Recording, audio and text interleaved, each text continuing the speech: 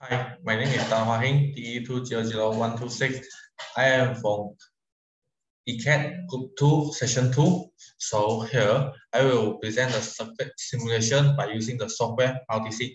So as you can see, this is the circuit diagram for the 6-order bandpass filter. It connects by three units of 2-order low-pass filter and connect with 3 units of 2-order high-pass filter and also a non-inverting amplifier. So here I will run the simulation.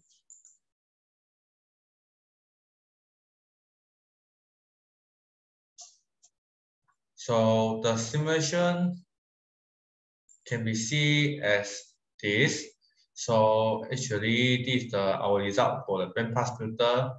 So the cursor we see. So have two cursor.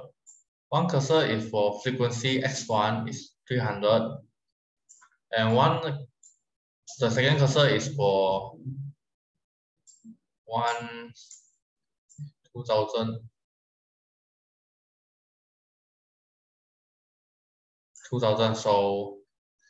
So the frequency for low pass frequency is 300 and the high pass frequency is 2000. The objective is achieved. So let us see the center frequency.